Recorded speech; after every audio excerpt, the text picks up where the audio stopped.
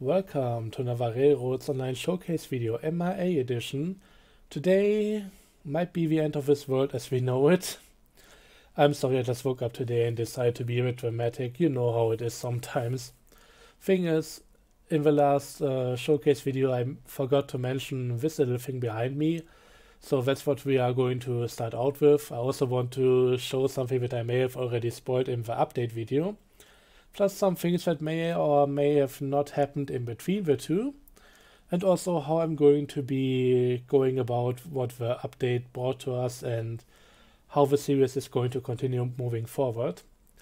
So let's get into this little shed right here, which is currently housing my 10-mile radius, which started its life as a road-going engine, but eventually was just degraded to being a helper engine at the ironworks here due to the lack of decent top speed. Usually I would only use this to help fill up the empty cars. However, eventually, recently I figured that I wanted to change how the entire station works. So I rebuilt it, having a few more sidings for the unloading area, which means that I can now store a few supplies here on the cars, and then if I ever need to, can just get them from the sidings to the drop-off platform, empty them out and that kind of stuff. Just so I don't constantly run out of supplies when trying to load stuff onto another train here. The thing is, in order for all of that to work, I need the work of a helper engine to actually be able to reach both sides of the building. So I moved it from over there and just straight ahead where the turntable is right now, and that could only really ever go to the northern part of the building without going through this entire maze of the station, to just over here where I have one single switch to flip for you to decide between going to the north or southern part of the building. And yeah, that's working out pretty well, pretty practical, and I just decided to have a little bit of decoration around it. Put it in a shed so it's sheltered from the from nature, from any rain or wind and that kind. Have a bit of a decorative supply area here. But the main thing for me, which is surprisingly nice I gotta say, just being able to be on this platform, and if I need to go into the engine, just being able to do one single step up instead of having to climb into it. It's a bit weird, but it feels really nice to have it like this. So yeah, mostly decoration, but also some functionality, and it's kinda really nice in my opinion. Could have maybe done a bit more with this area, but I think as it is, it's working out pretty well, and yeah, just looking kinda nice. Next up, at the refinery. I mean, with the last update, I know I could now just remove some of the stuff that I built here at the platform. This ramp being pretty practical, but maybe that could be a bit refined as well. But yeah, this whole thing could go, this could go. Now the ramps don't work. I was about to say that, but no, they actually don't. They just spawn the stuff at the end of the platform. But that's working pretty consistently, so no need for this stuff anymore. However, the main thing I want to talk about here is this cute little shed. So we have an outbuilding that I put onto some groundwork just to be a bit higher and level with the actual track here. And I extended the roof out a little bit using the boards and also some support for it. Just so I have a roof to go over the head of the worker bee right here. Nothing too fancy, but I think it works out pretty well. I could have maybe sloped the roof down this way, very shallowly, instead of doing it as an extension of what we have here already.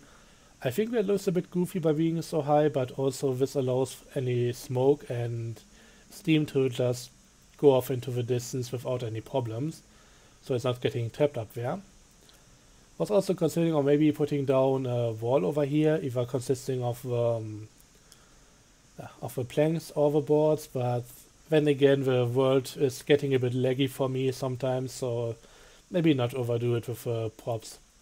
But I think as it is, it's looking okay, and well, just providing the engine with a little bit of a thing that it can call home, so it's not just being on the tracks all the time without any real place to stay when it isn't needed. So next up, let's talk a bit about multiverse theory.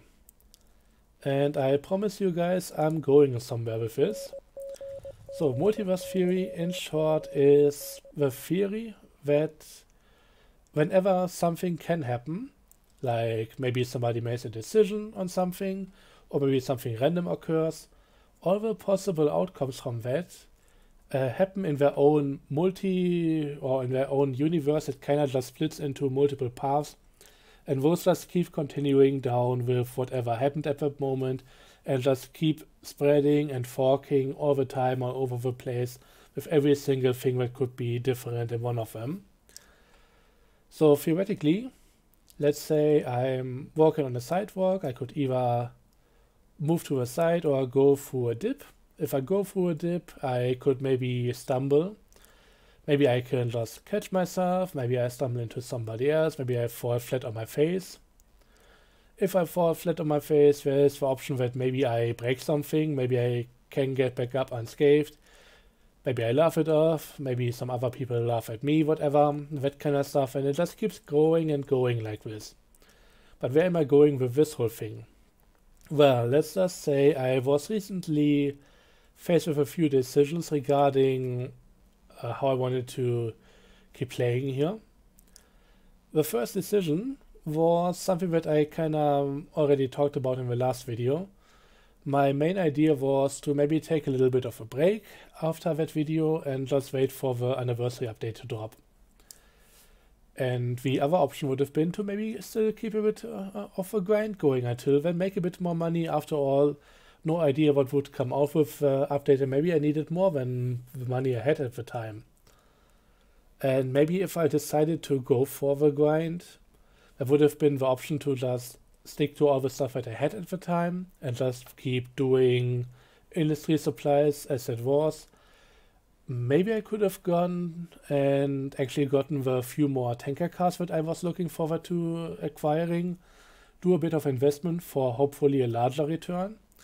And maybe I could have gone completely nuts and bought 2 more climaxes as well to build up the station over here and be able to get all the stuff to the refinery a bit quicker.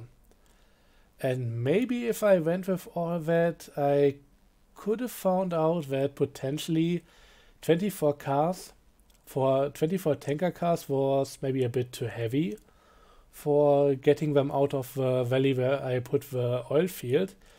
Maybe one option there would have been to just do it in parts and just stick with everything that I had there. Or maybe I could have gotten some stronger engines. Maybe at that point I also figured out that maybe the Cook 2.8 overage would have been the next step up. Also didn't work out. Maybe at that point I could have gotten back to the old save. Or maybe I could have gone further and even gotten more stronger engines. Something like that. There are a lot of different options that could have happened, so let's see what we got here. I mean, it would be pretty ridiculous to buy 2 more climaxes. That's like $11,000 so shortly before the update.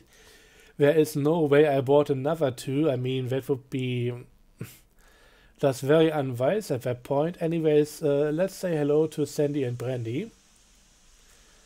The thing about the tankers is, it's a bit more reasonable to do something like that. At least you get more for your money, you should be able to do stuff a bit quicker than before, if you at least can get them out of the valley and up the 2% line towards the logging camp station. Turned out those cars are a lot of cars. There might also have been the purchase of a caboose involved to mark the ending of that, just to keep track of all of those things. And I mean, just look at them, they just keep going. I didn't expect 24 cars to be actually this many. But yeah, they are, apparently. So that was a bit of an issue. And I don't know what went wrong. Maybe I kind of overestimated a few things. Maybe I misremembered actually being able to get 16 of them or 12 of them, whatever I think it was 16 of them up here using only the Ruby basin for the 1% increase. Maybe something went wrong there and I just couldn't do it with two of the Cook 260s. And yeah, maybe I have tried another, maybe I have saved at that point and tried out another engine. And maybe while the Cook 280 is at least a lot quicker than these two sloths, it may have also not done the trick. Even with both of the class 48s trying to pull the 24 cars and the caboose out of Oilfield Valley, it's kinda not been enough for everything. And maybe I went there, just got the Betsy from the logging camp, and that made the difference. But at that point I decided to maybe just wait for this actual update to happen. And honestly, my plan going forward is I would love to bury these engines. Really only bought them because they were the last coal-driven engines at the time that I was not having. So this was more for collection's sake, but overall I don't enjoy these.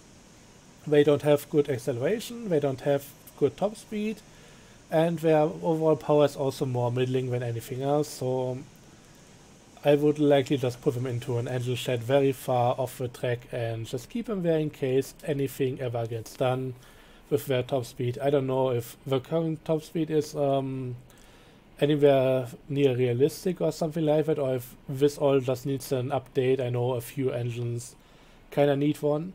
From what I know, the Montezuma should at least be very quick despite being, yeah, not that powerful.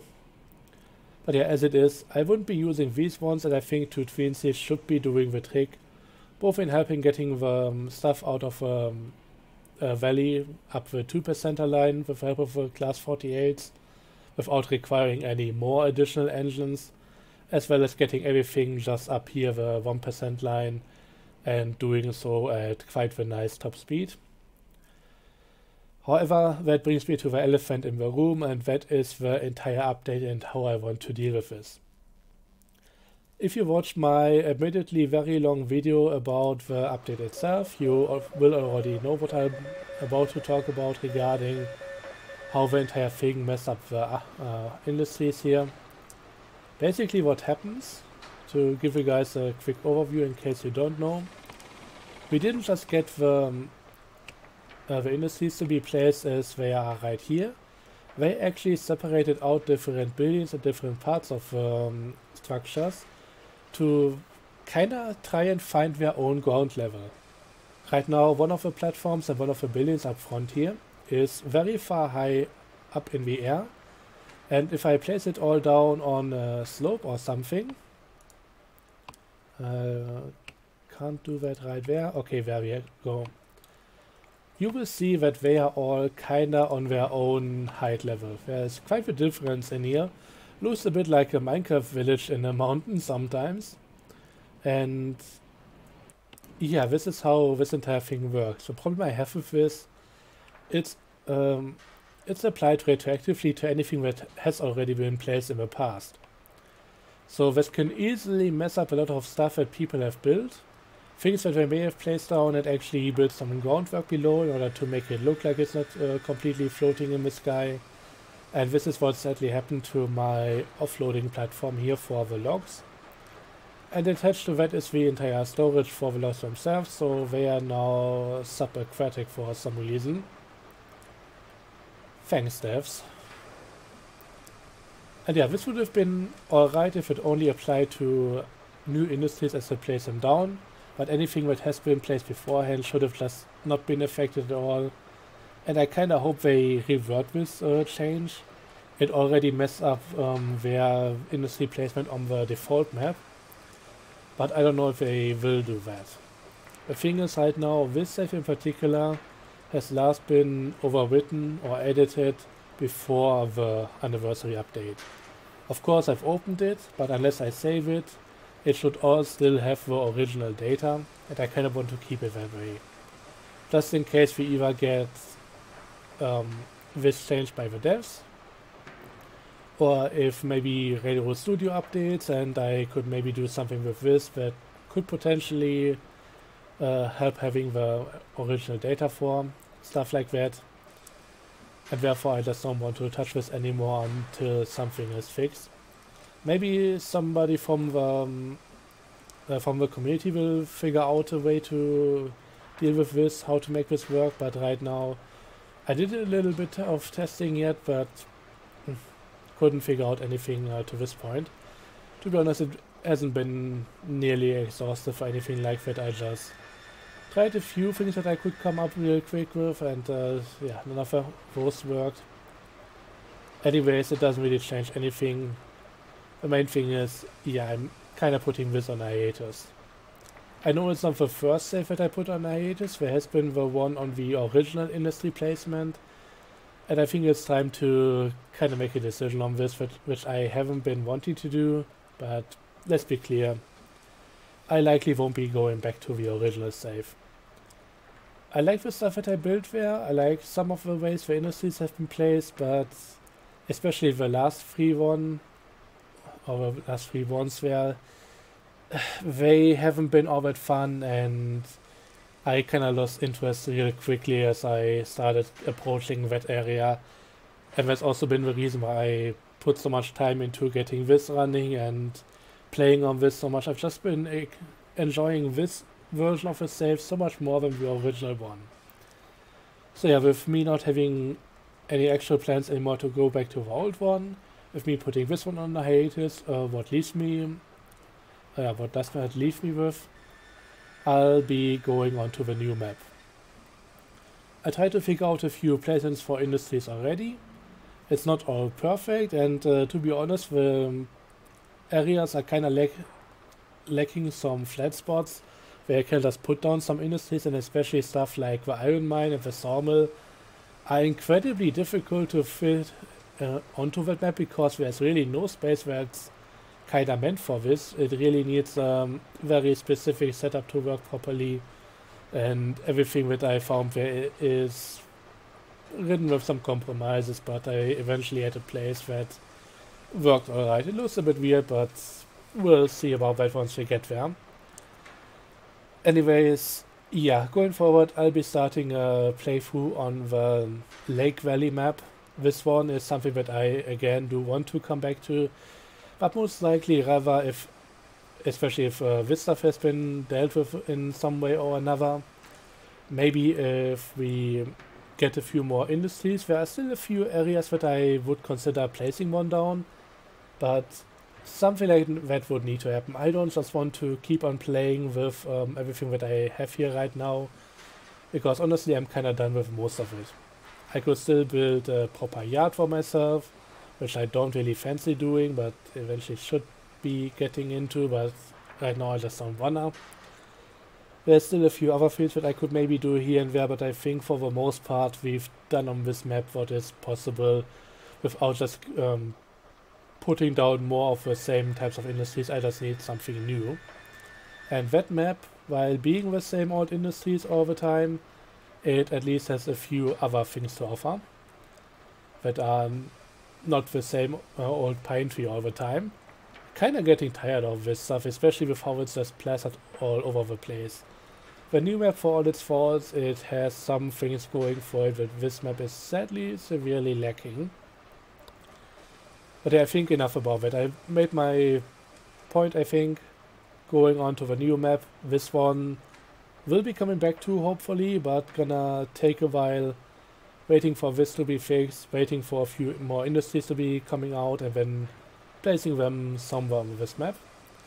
So let's go on to the last topic that I had in mind for today, actually going on to a little bit of a world tour. By the way, one thing that I forgot to mention, with this platform in that place, I don't even fully know if this is still working as intended, so no idea.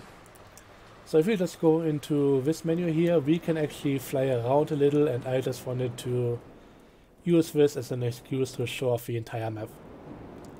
I think we should start at... Let's go to the freight depot. Yeah, that one. Starting all the way back here, this has been yeah, quite the thing to place down.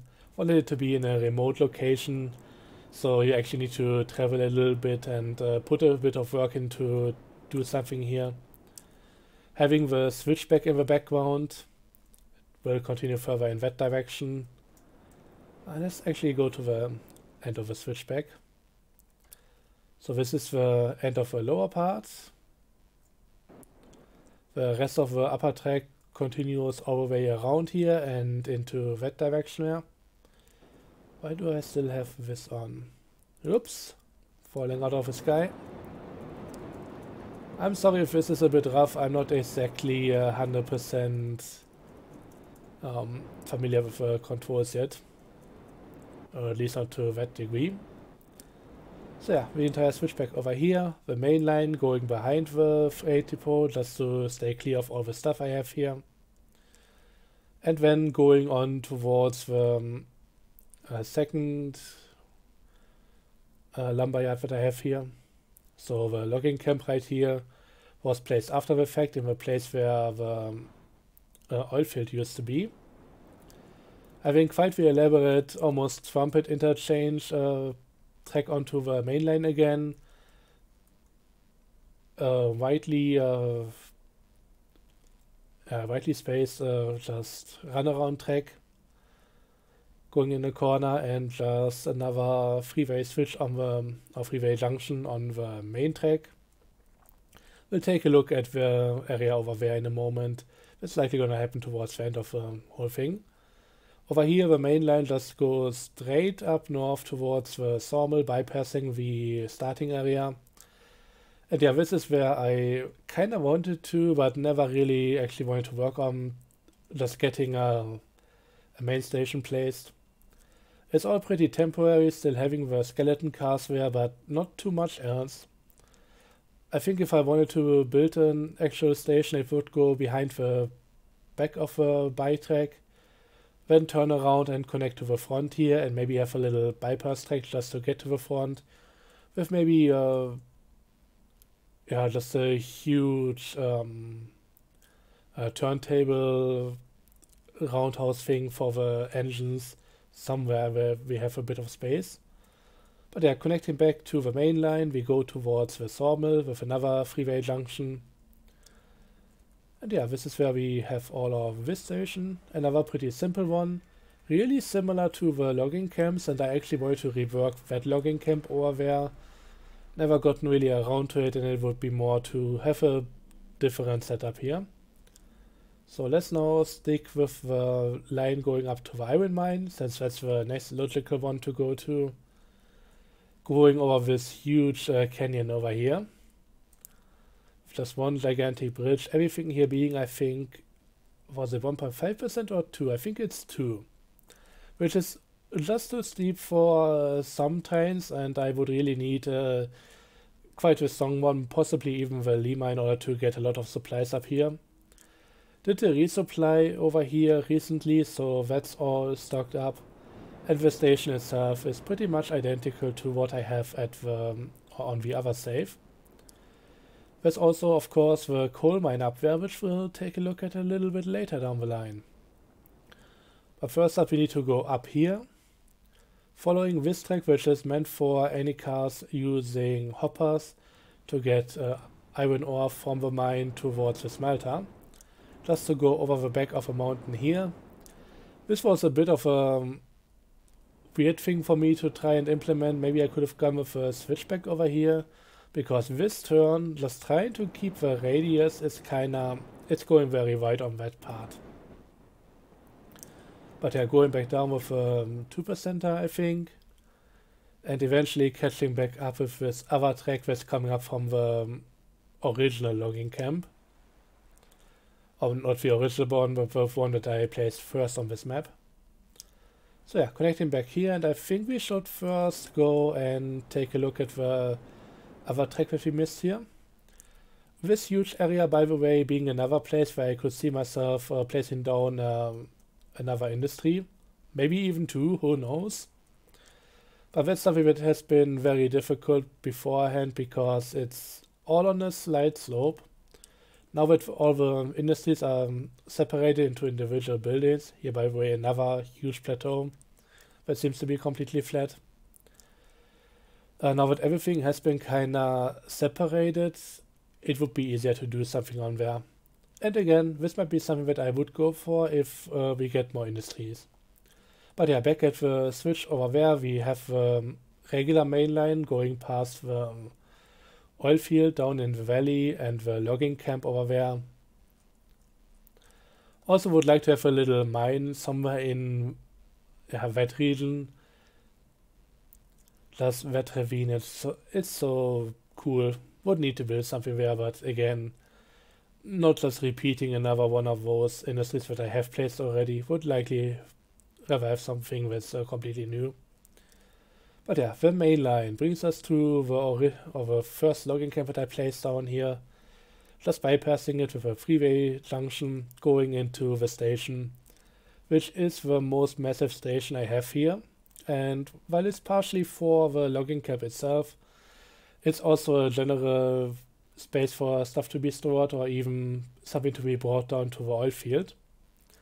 We have multiple sidings, the most right one being only for arriving empty cordwood cars, the one left to it being to shove any loaded cordwood cars on, so that actually has an end of track device that you can bypass by going onto the rightmost one.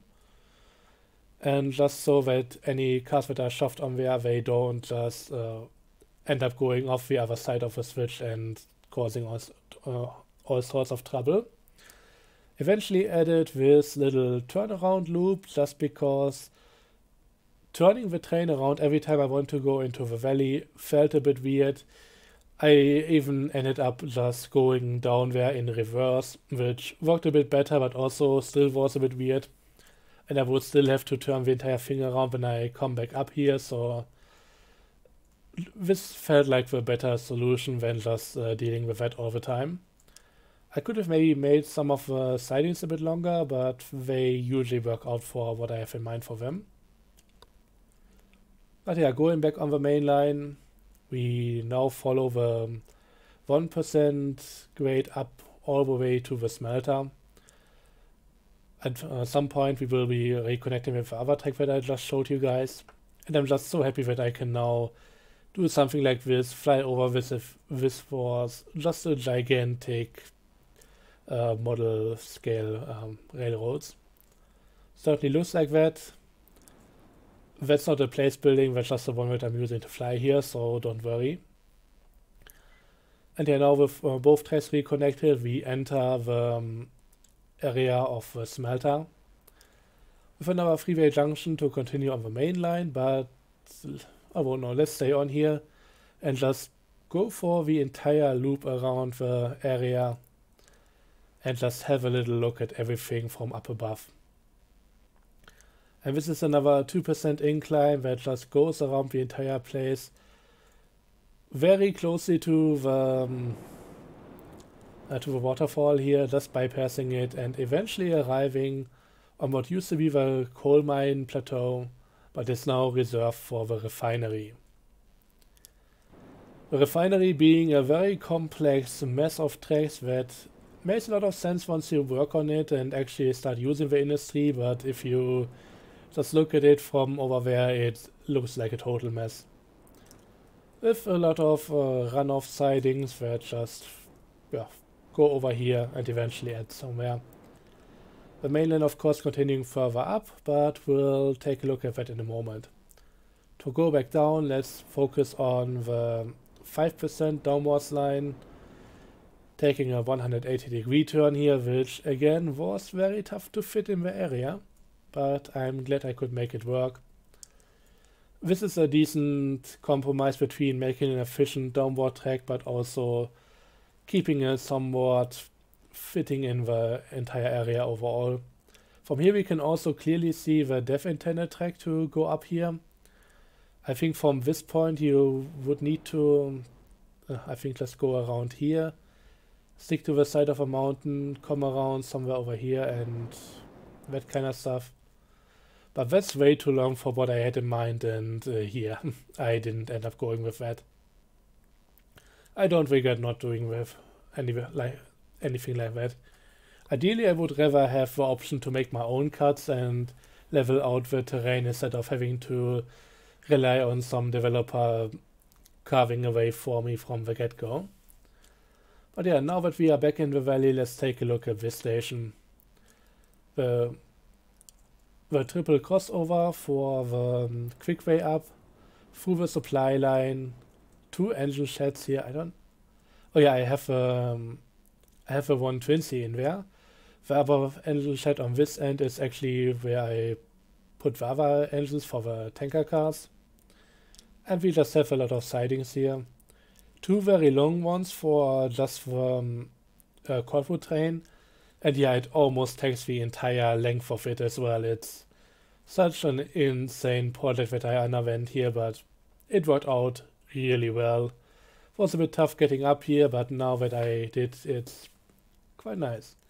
I was just thinking about maybe I could go with only 1 engine now to get all the Corpwood up here, but I don't think the Lima would be enough for even that. But yeah, besides that, we have a few tracks going off either side of the station, and I don't know, this has to be one of my favorite areas, especially once I started incorporating some stuff that you actually deliver some of the supplies for up here only down there, and then it's getting taken over by the climaxes and all that. This is just so much fun, and I think in the future I will continue placing some industries close to each other, as long as they don't directly interact with each other. So if I place down, let's say, the ironworks down there, and it, of course, has some interactions with the refinery as it can deliver pipes and that kind of stuff, that would be a bit lame. But these ones, I don't think they even share any resources they need. And they don't share anything they output, so that's actually pretty good for how it all works out. And yeah, I might do some stuff like that in the future. And that's also another reason why I'm so looking forward to getting more industries, because that allows me more combinations. When you look at things like the sawmill, apart from the smelter, the sawmill has some interactions with every single other industry in the game. It gets stuff from the logging camp, and it delivers things to almost every industry that there is. So putting that too close to anything else is kinda a bit troubling, and if you put 2 other industries together, you will likely be able to bundle up deliveries for those.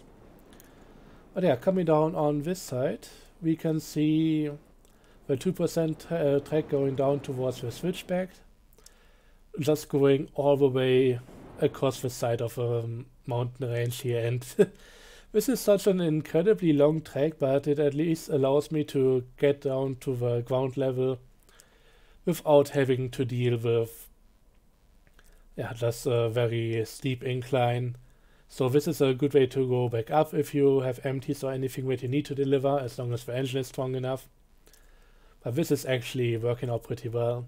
I was even thinking of maybe having a switch somewhere that allowed me to bypass the switchback part, but I think that's also kind of good to have. I could maybe make some of it a bit longer in the future. But yeah, now let's go back to the northern end of this little part of the valley, where we of course have a multi-station setup. So coming down all the way from up here, we have a 10% decline. So this is the steepest grade that you can actually lay in the game without any tricks. And it goes straight into this multi-station setup, allowing you to directly either deliver stuff to the ironworks or go off into the main line. And yeah, this station was very tough for me to figure out, and even once I had it all laid down before the signs came out, I sometimes had problems figuring out which way I needed to go to get to a particular end of it. We have stuff like multiple intertwined freeway junctions here. I mean, this is a simple one over here. There is also something that looks like a freeway junction, but it's kind of way more complicated.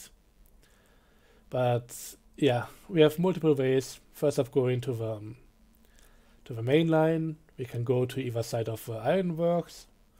we can go to this helper station. We now have this huge semicircle for storing cars on, which I talked about earlier today.